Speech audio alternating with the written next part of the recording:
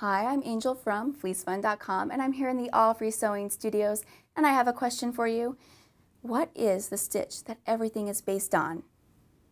You're right, it's a straight stitch, and that's what we're talking about today. It's based on the stitch that people used to do by hand, but now we can do it by machine and it's so much easier. All right, let's talk about it. All right, so the straight stitch is the basis for everything, and so you want to make sure that you have everything set up correctly.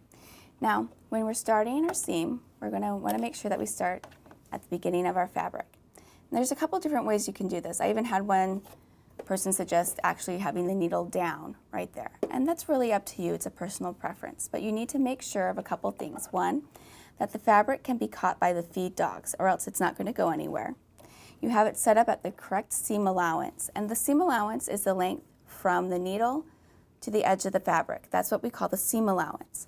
So in this example, I am using a 5/8 seam allowance. And that's the typical seam allowance you're going to find on most commercial patterns. So we're going to just go from there and we're going to start sewing. Now, a couple of mistakes new sewists will make is that they will push the fabric through the machine. You do not need to do that. That's what these guys are for. That's their job. Don't take their job away from them. Okay? This hand, it's not pushing it, it's just guiding it. Now, what I like to do is I like to have a hand here to kind of help, and then I like to have a hand down here to kind of help steer. And this is good for, say, curves and things like that, because then you'll be able to guide the fabric. Now you need to pay attention to your line. You need to pay attention to your speed. And if you need to, just stop in the middle of your seam. That's fine. You can stop there for a second, tweak things a little, and get started again. A couple things you shouldn't do, though, is then stop your seam and move it, do something like this. That is not good, okay? So I pretty much ruined that seam at that point, so I need to start over. Now, depending on your machine, you're going to need to lock your seam. To lock your seam, and we do that at the beginning of every seam, you do this. What you're going to do is you're going to go forward a little bit. You're going to hit your reverse button. You're going to go back. And then you're going to go forward again. And that's called locking your seam. It's basically the knot at the end of the seam, so the seam won't unravel. If you look at the seam that I just messed up on, it's not locked on the end. And so when you go to pull on the fabric, see, it's loose, and eventually that's just going to come apart. So it's important to lock your seam.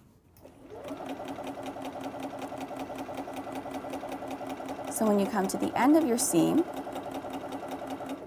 you're going to do that same thing. You're going to go forward, you're going to reverse it, and then you're going to go back over it again. And then your seam's going to be locked. And then usually there's some sort of thread clip right there that you can use, thread cutter. And that's a good seam. And you can see how it looks good on both sides. Now, I just showed you the straight stitch, but a zigzag stitch is related to it. All it is the needle moving side to side while doing a straight stitch. So to do that, I'm just going to increase the width of the straight stitch. So I'm just going to put this on about a 3 so you can see what it looks like.